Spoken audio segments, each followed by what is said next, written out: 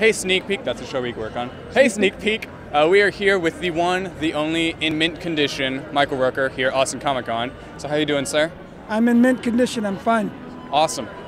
So your character Merle on The Walking Dead, you know, something happened to him. I don't want to spoil. No, spoiler alerts. He kind of gets shot. Oh, give me spoiler alerts. It's been the whole season. If you're not watching the show, you're wrong. That's right. Well, if you don't know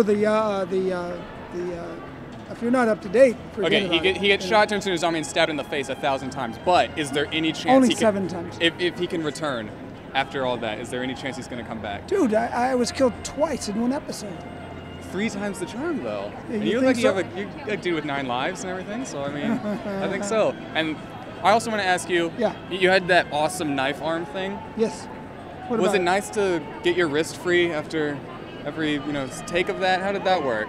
Was your hand just tired? It's nice to have both hands. Did he write these himself? I think Yes. he's making them up right now. He's Because making we them didn't up get as we we were go gonna talk to you. along, right? Yes. You know, I got really good at it. Yeah.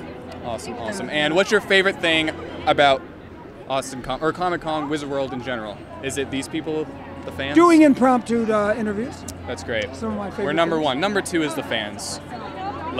I'm number 1. They're number 2. Well, Mr. Rooker, thank you so much for talking with us. My pleasure, guys.